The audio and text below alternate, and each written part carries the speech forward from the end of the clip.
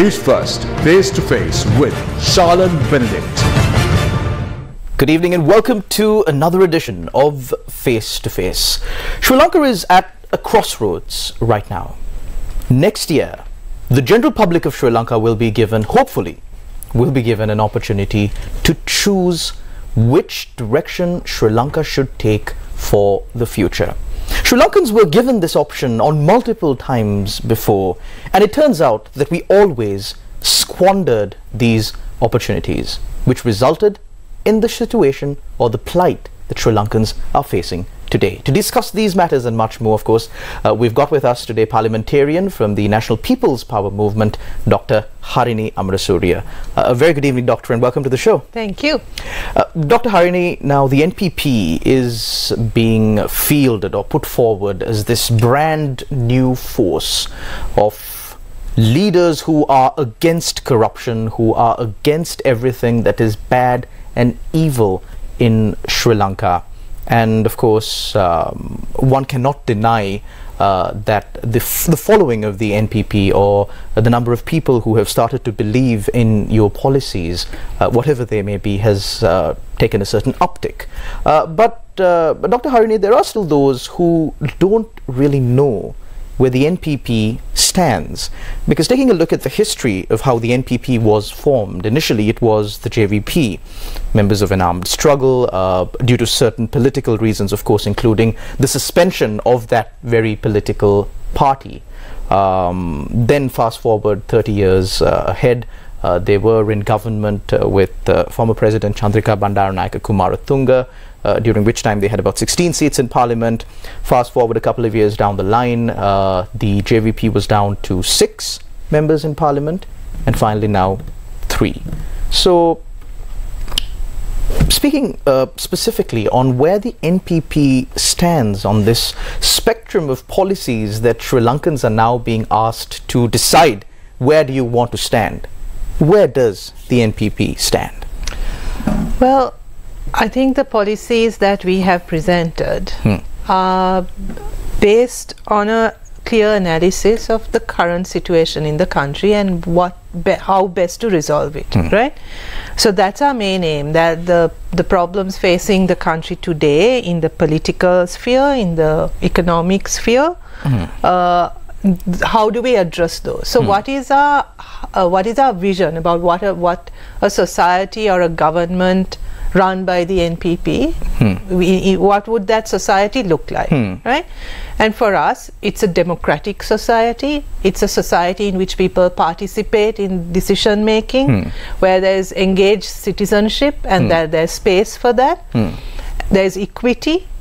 There's respect for all, and there's a government that actually represents the people and serves the people, and there's a state sector that's efficient and strong and service oriented, and there's a private sector that's ethical, and a private sector that understands its social responsibility and partners with the people and with the government in taking this country forward, right?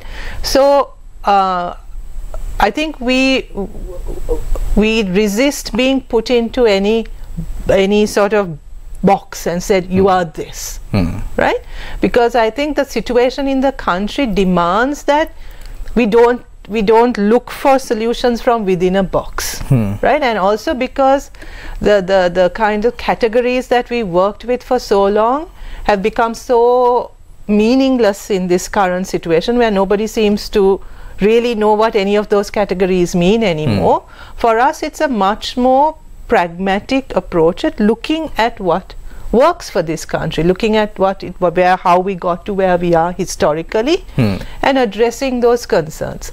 So our platform, as you know, is very much anti-corruption, pro-democracy, and social justice. So I think that's the basis on which we have formulated most of our policies. So we want to see a society where everyone is able to participate economically, politically, socially. No one is marginalized, no one is excluded, and one where human potential can be developed as freely as possible, right? That's the kind of society that we envisage. You put a label on it. We don't want to. Doctor, looking at what really the views of the general public when we do go out and speak with people, there is this age-old saying that says, you know, the known devil is better than an unknown angel. Yes. So I think it's quite right to say that the NPP, I might stand, is the unknown angel. Unknown angel. Is the unknown angel. But as the saying goes, Dr. Harini, you know, the known devil is better than the unknown angel. To some people in the general public, when they look at one political camp, they know how they are going to steal. They know how they which areas would they use. Would it be selling of national assets, or would it be, you know, tender fraud, whatnot. When they look at the other political campaign, they would know that, okay, this is how they are going to be corrupt. This is how they are going to promote their political allies and their business friends, so on and so forth. But they don't really know how the JVP is going to function in that sense. For the simple reason that the JVP has not yet been in power. And unfortunately, and coincidentally also, that's kind of the slogan that a lot of current mainstream politicians from other political parties attempt to capture the general public on, saying, you know us. We've done a lot of bad things, but it's not as bad as what they are going to do if they come to power. How do you respond to that? No, I think it's a fair point that you're making, in that one of the problems that people have with us is that they don't know what a government, an NPP-led government, will look like. Because the most number of JVP, NPP, closely knitted parliamentarians that have been in parliament is about 16. No, 39. 39, all right. Yeah. But still. Yeah. 39, right? So, and there were 4 ministers at one stage. For 1 year, there were 4 ministers. But so it's not that unknown, right? But it's still relatively unknown given the 70 plus years of 50 independence. Plus. Yeah, well, but the party has only been in, the JVP has been in existence for 50 odd years. And for 1 year, you've had 4 ministers. Yes, and the NPP is only for 4 years. We formed it. So we come back to the conclusion that people don't really know what the government but we are a new party, like. right? So I think the people have to make a choice, and they are making a choice, right? Between, you know, I think there's a real movement now that is a rejection of the past, a rejection of the establishment, a desire for a different look, a different feel. Right? People don't want to go back to the status quo. I mean, that's the resistance that you see to the current government also, right? Because it's the same old, and they've seen this over and over again, right? So there's a real desire for something new, and I think that's where we come along, right? We are not tainted by the evils that are besetting those who have been in power, right? And that is who we are, right? So I think people have to take us as that, right? And the opposition, the parties who are opposed to us, do 2 things. One is to say they are as bad as us, right? They meaning you. Us, right? That you are as bad as them. That, you know, that's one effort they make. The NPP, see, they are also just like us. That's one thing they try to say, that the NPP is no different. Because the fact that we are different is what is hurting them the most. And the second thing is, as you said, to say they don't, you know, we don't know what they are, they'll be worse than us, right? And here they kind of also point to Gotabaya Rajapaksa and say, look what happened there. Trying to use that to their advantage. Trying to use that to an advantage. But the response we have here is that we are not a party that is based on an individual. We are not a party that is centered around a personality of a leader, right? We are much more of a collective force, where whether it's how we discuss and come up with our policies, how we implement our policies, how we take decisions as a political movement. This is very, very collective, right? So we take collective responsibility for what we do, right? And I think that's our strength, because we bring in so many people into our decision making process, and our decision making process is transparent and very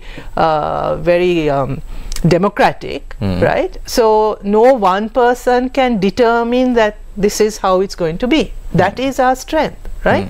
And also the strength, our strength lies in the ethics we follow as a party, right? The rules that we are all bound by, whether it's the general secretary of the party or the newest member of the party or the newest person to collaborate with us. We all have to abide by the same code of conduct, right, with regard to our behavior, our practice, right, how we engage with the public, how we present ourselves to the public, right? So we are bound by that code of conduct, and that's pretty strong in our group because, like I said, we are very much a collective group who take responsibility for each other also and for each other's actions, right? So all I can say is judge us by what we do, right? How we behave, whether in parliament or outside parliament, right? You talked about the kind of patronage politics of the other parties, right? Look at us and see, how we function as a party, right? How the positions in our party are allocated, or how the decision making process takes place, right? So judge us by our practice, not by what obviously our opponents are going to say in order to score points against us. I mean, don't take their word. Talk to us and judge us by our practice. Now, Dr. Harini, this is only the second show of Face to Face, and yesterday when I was speaking with Professor Charitha Herath, he cautioned the general public about hating all politicians and saying that we need a brand new group. Now, the NPP is looking to establish a government. The NPP is looking to bring about or to appoint the first president from the NPP. That is the goal, is it not?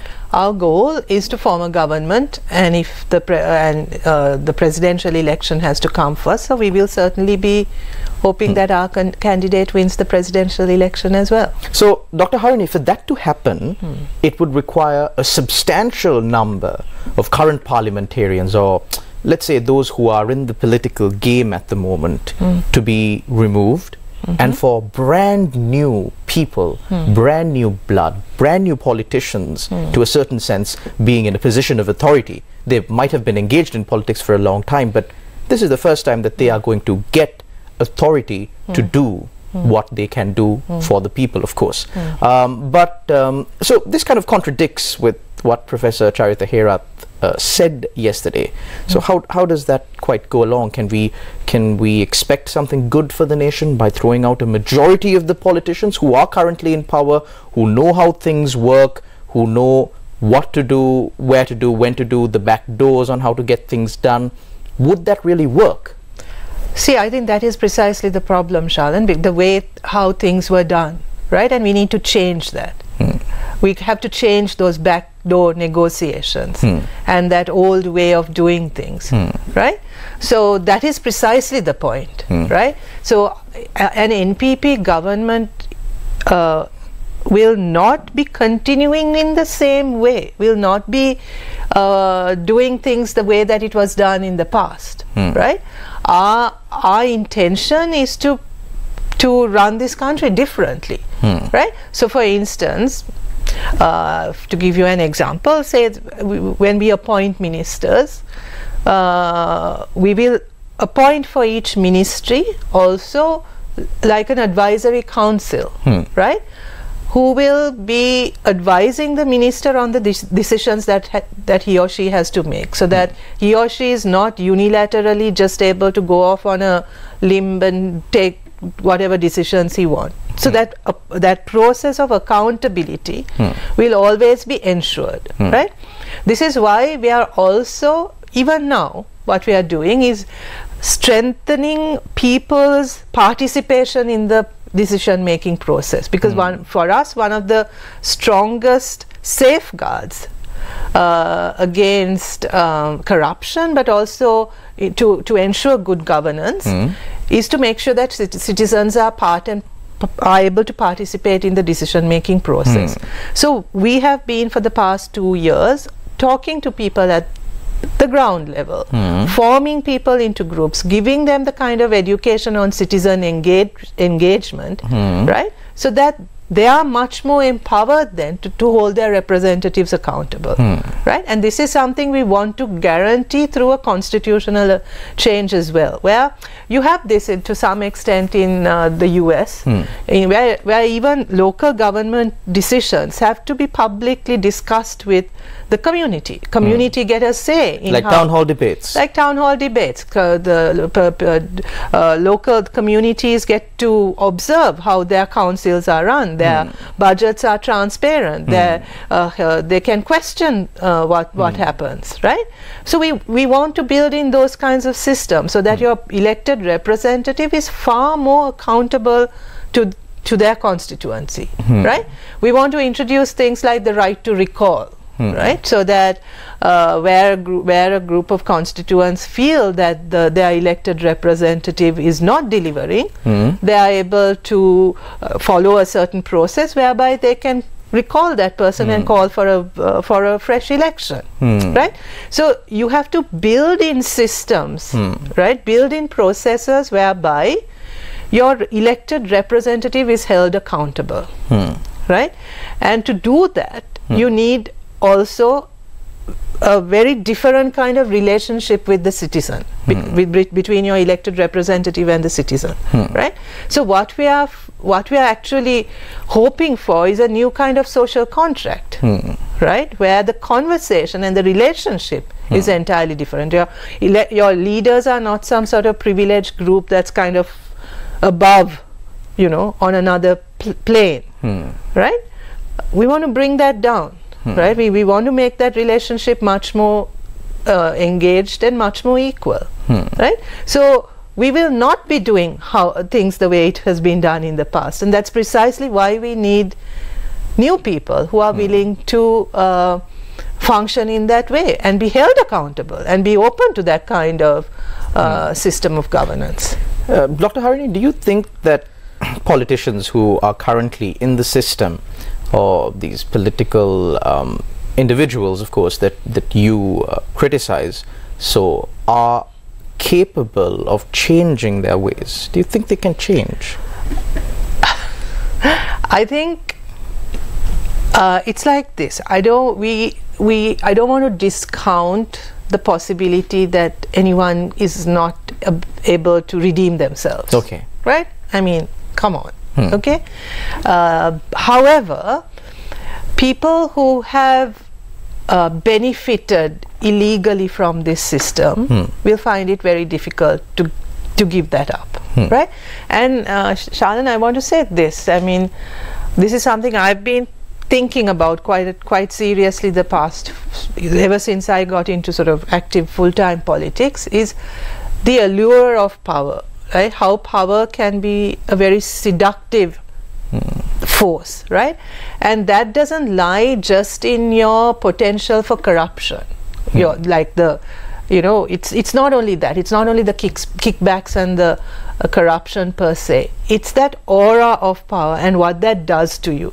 What happens when you walk into a room and you have people treating you in a different way, where you never have to walk into a shop like anyone else or get on public transport or walk on the streets normally, or just walk on your own without an entourage of people surrounding you, right?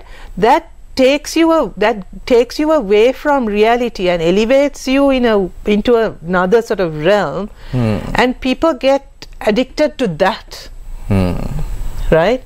So that is why it is so important to have systems in place that keep you grounded, right? That doesn't let power seduce you to that level, right? And I think what makes it difficult for people, for people in power currently to change is because that is the political system, the culture that has sustained them for so long, right? So when for the first time in 2022, when people just rose up and rejected that kind of political behavior and that political culture, they just couldn't take it, right?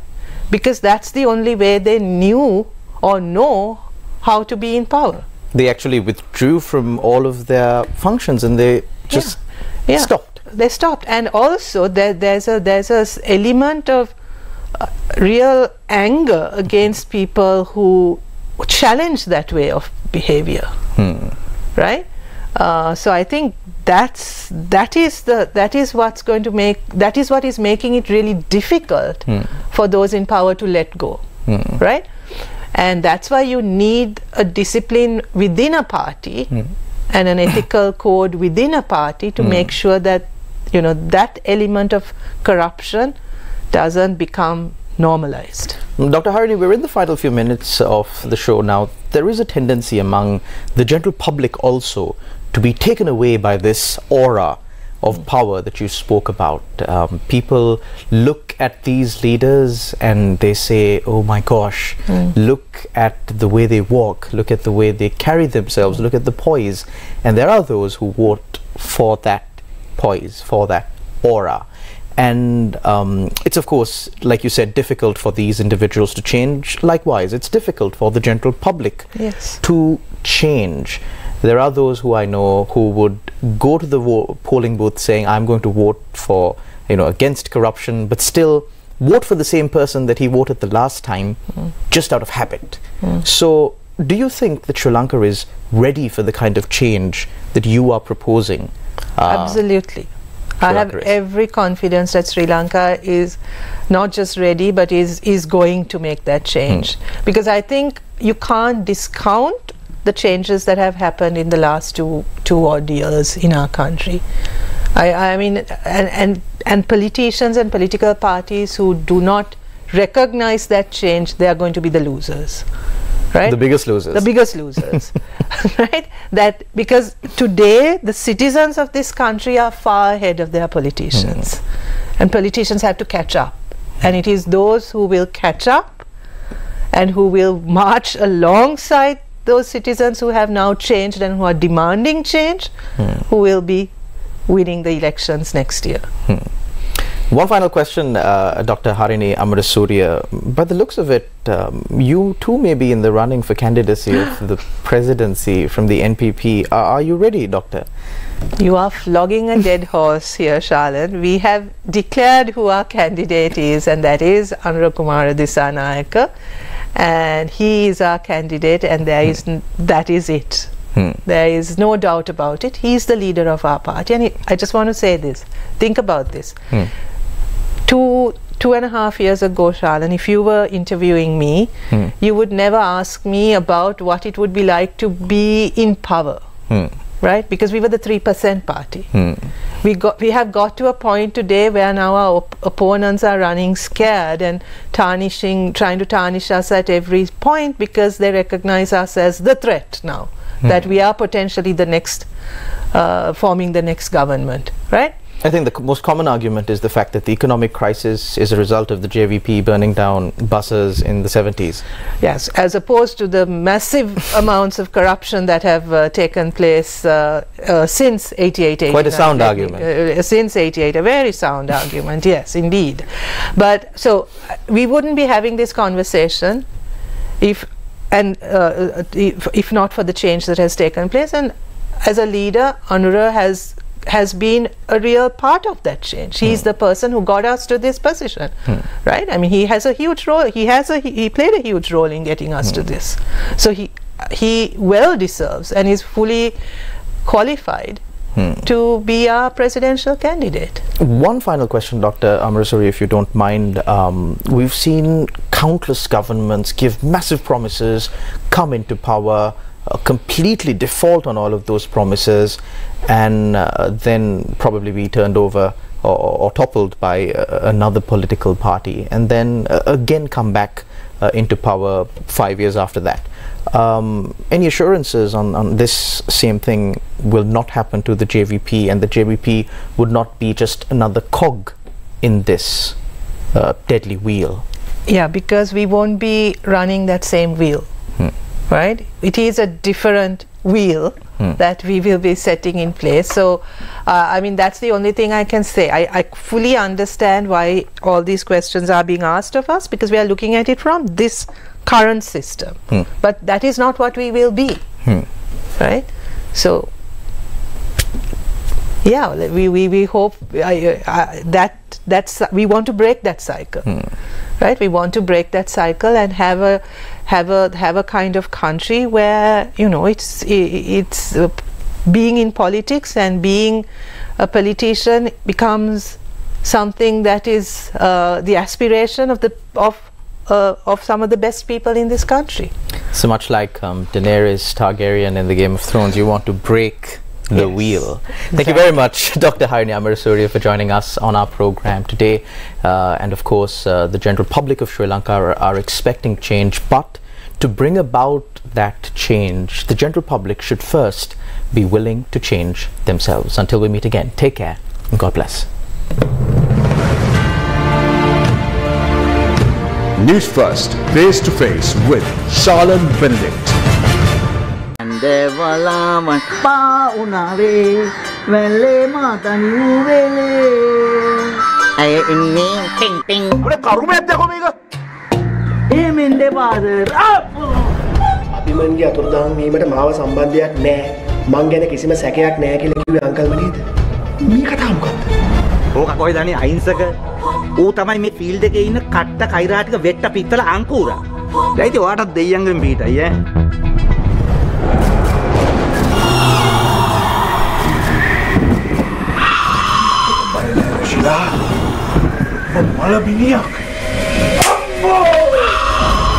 නීල පබලු අද රාත්‍රී 9ට සිරස ටෙලිතිරයෙන් මේ ඔනේ යටලා ඉතින් අර ඉස්කෝතු දෙක මැද්දට ඉරටු කෑලා ගාලා ඒක උස්සලා ගාලා පුරුදුලා වරේ මා උස්සන්න දැන් ඔය හැමෙන් ඔය චතර කේස් වල කොළඹ නතර වෙන්නේ ඕකේ පොට්ටේ කහණීෆගෙන් ද පොලිසියෙන් ඒ පස්සේ පන්නන්නෙත් නෑ අනිවාර්යෙන් වස්තු එතනක් ඒ පනිස් වලට ඒ කෙසෙල් ගෙඩි කියලා ගන්න මගේ කෙම්ම ගන්න. එයා ඔයා කවුද කියලා හුවොත් කියන්න. වස්තුගේ බොඩිගාඩ් තැම්පත් බැන්ඩෝ කියලා. ආදරේ තරම් අද රාත්‍රී 8:30ට සිරස ටෙලිතිරයෙන්. And as messy as a democracy can get, the values that a democracy can bring to its country people, to its citizens, it's so important. Ceylon cinnamon is the best cinnamon in the world, and we have also produced our own data to prove that. We believe that timely elections are important to any democracy. Atrocities, violence, corruption. So there is a culture of politics that in Sri Lanka that we are faced with. And so therefore women hate entering politics. The United States of America is going into election season just next year. Sadly, Sri Lanka hasn't seen elections for a while. The People's Platform. මේ බන්ධනය මීට වඩා පරිස්සම් කරගන්න. මේ සැරේ මං ඔයා වගේ පෞල් ජීවිත විනාශ කරන කෙනෙක්ව කොහොමදවත් ලං කරගන්නේ. දැන් තමයි පාටි එක පටන් ගන්නෙ. මගේ සතුට, මගේ විශ්වාසය, මගේ ආදරය, මට හැමදේම අපහු ඕනේ. මං වාට පොලියත් එක්කම අපහු දෙනවා. කසාදේ හැම චාරිත්‍රයක්ම සම්පූර්ණයි. Thank you so much මගේ දුවගේ වෙඩින් එකට ආවට. මේක ඔයාට.